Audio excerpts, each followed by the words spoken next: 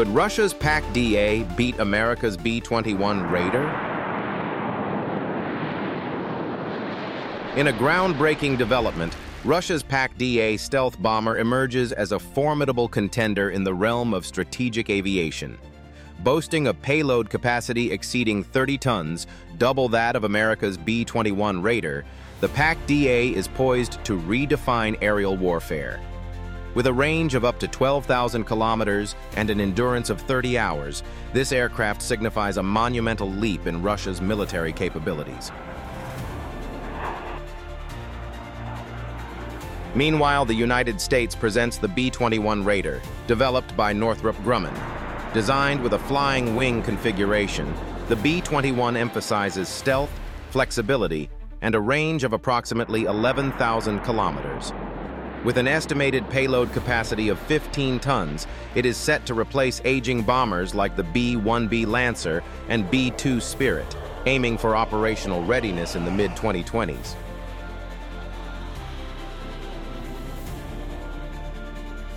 The pak-da's substantial payload capacity allows it to carry an array of advanced weaponry, including nuclear-capable Kh-102 cruise missiles and hypersonic weapons. Its design features a horizontal blended wing-body configuration, enhancing its stealth capabilities. However, some renderings indicate small vertical wingtips, which could potentially affect its radar signature. In contrast, the B-21 Raider is equipped with cutting-edge stealth technology, enabling it to penetrate sophisticated enemy air defenses. Its open architecture design facilitates the integration of emerging technologies, ensuring adaptability to evolving threats. The B-21 is also expected to be armed with advanced weaponry, including the AGM-183A hypersonic missile, enhancing its strike capabilities. Production and deployment are critical factors in this comparison. The B-21 Raider is progressing through its development stages, with multiple aircraft already in production. The U.S. Air Force plans to acquire a significant number of B-21s to ensure a robust and modern strategic bomber fleet. Conversely, the pak-da's future remains uncertain.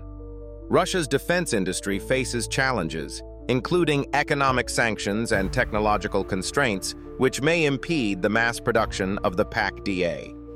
While prototypes may emerge, the likelihood of deploying a substantial fleet of pak-da bombers in the near future is questionable.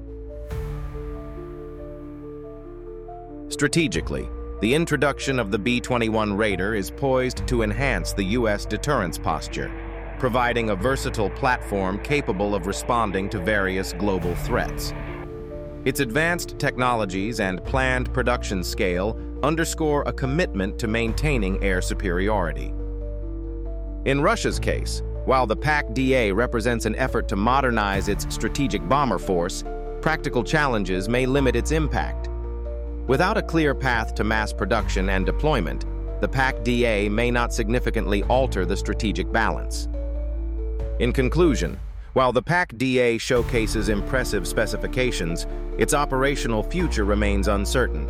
The B-21 Raider, with its advanced design and clear production trajectory, stands as a formidable component of the U.S. military arsenal.